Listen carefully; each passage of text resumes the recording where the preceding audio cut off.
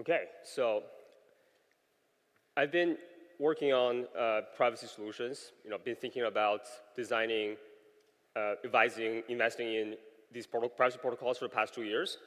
And I'm here to talk to you today about some of the techniques that we have in programmable cryptography that can help us achieve trust-minimized privacy solutions, achieving anonymity and confidentiality.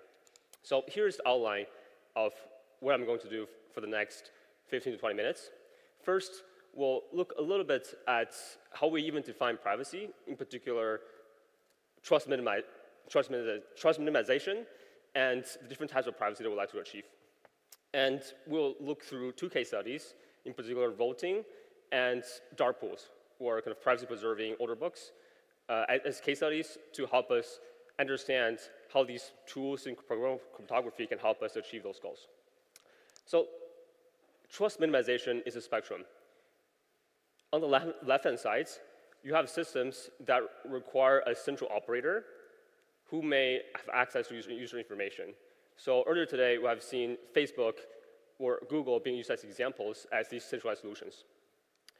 And on the right-hand side, we have something that's fully self-sovereign. Earlier today, we also have seen examples where zero-knowledge proofs or two-party computation can help you both have control of your data as well as prove certain properties about it or do computation jointly with other people over your data.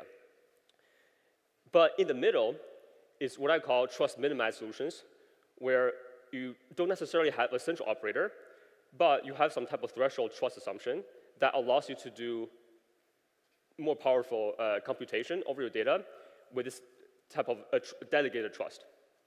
And there's no concrete number, I think, we can pin down where we can call something fully trust minimized. And I think it's a moving target. The more parties that need to kind of collaborate to get your private data, the harder it is to do that, and the more trust minimized it is. And the next thing I want to talk about is really what does an application look like? And when I'm talking about a distributed application, with decentralized application, I'm talking about an application where there are multiple users that can access an application in a permissionless manner. And the application might also, in the backend, manage a set of resources. And each resource on the right-hand side here, oh, laser doesn't work, might be owned by one or more users. So, for example, a voting proposal snapshots is a resource that everybody in a DAO can contribute to. And the first thing I'm going to show here is, sort of hands, how many people here are familiar with this interface? Great, okay, we're at Ethereum conference, so this is, of course, Etherscan. So I'm going to be defining a couple of notions of privacy through this interface. The first thing is anonymity. If a system is able to hide the address of the users that's interacting with the application, I will call that application anonymous.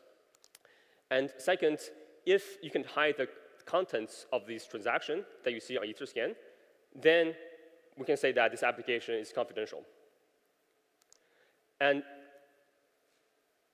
when, as it turns out, as applications get more and more complicated, there might be more and more resources that have shared owners, right? And so if this action reveals which resource a user is getting access to, then it's not terribly private. So for example, if there are multiple NFT auctions running in parallel, and you're submitting a bid for a particular NFT, if the system reveals exactly which NFT you're interested in, it is not really terribly private. And so in addition, for these applications where there's a lot of shared resources, we'll also like to have obliviousness, meaning we'll like to hide the access pattern that the users are incurring. And I'm going to skip that slide. So, OK. And for the rest of the talk, let me talk about the tool sets that we have to achieve these properties. And on the left-hand side, we'll have trusted execution environments, or TEES for short. They're, of course, kind of by definition, by naming, they're trusted. So they shift trust from the hardware operators to the hardware providers or the hardware makers, right? So like Intel or Apple. And it's definitely in the more trusted regime, and so I'm not going to be talking about it too much in this talk.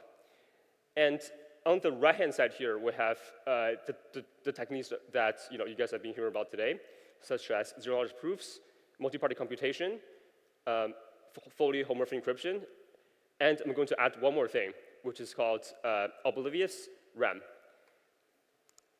And so let us start by thinking about an example that we'd like to add privacy for. And let's talk about voting. And broadly speaking, there are two types of voting applications. One, where your voting power is depending on the stake that you have in the system, right? So token-based voting is a great example of this. And on the other hand, you have voting systems where one person gets one vote.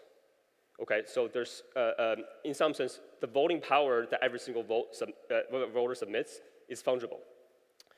And they kind of lead to two different types of systems. And also the second property that distinguishes different voting systems are public aggregation or private aggregation. So whether the votes are aggregated publicly, or are they somehow like aggregated privately, and then only the result of that is released. And a third property that might distinguish these systems is collusion resistance or deniability. So I'm not going to be talking about that here, but there are solutions that kind of help achieve this property, in particular, the Macy project from PSE.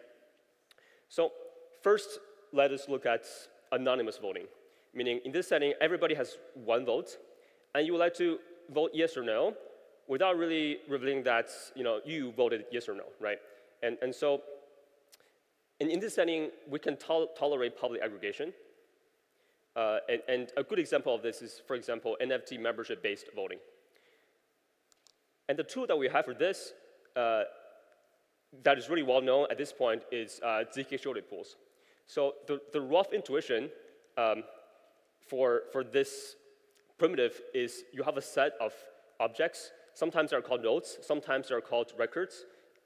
And you want to reveal one item, one node from this set without revealing which one you have referred to. And alongside that, you also want to sign a message alongside with your revealing that you have item in this set. So the ZK shielded pool construction really just has three parts. One, this set will be insertion only, meaning you can only add to the set, and it's committed to using some type of commitment such as incremental Merkle tree. And if you want to add to the set, you can simply add elements to it. And all these elements are either encrypted or committed to, so that their actual contents are not revealed. And finally, to remove or signal from an item, you simply have to make a zero-knowledge proof that you know the contents of the item in this set, and you reveal a context-dependent nullifier. And so this construction has been used extensively in privacy systems to date, including pretty much all privacy solutions that you have seen kind of on Ethereum, like Aztec, Nocturne, or as well as kind of private voting schemes such as Semaphore. And so how would this look like for voting is that your set will compose of the set of users that is able to vote for a particular ballot. And users simply prove that they have the ability to vote, they're part of the set, and reveal a public vote, which are then publicly aggregated on-chain. And in such a way, you're not able to see the, which user had voted for which outcome. And this has been pretty well known so far. We have a lot of practical schemes that achieve this property. So let me move on to the next example. What if we want to add privacy for stake-based voting? For stake-based voting, the amount of tokens that each voter has in the system, if you reveal the voting preference for a particular amount of token, you're basically revealing who voted for that, right? Because in these systems, this stake is highly variable and highly identifying. And so we would like to hide the aggregation as well in this case to be able to get privacy for the voting system. So this is where what I call confidential compute come in. So a confidential compute device effectively computes over encrypted information that is encrypted to the confidential computing device. And so the way to think about this is that the secrets are relayed from the user to a shared functionality, and the shared functionality is able to compute circuits over it and release some outputs publicly. And the output release is programmatic.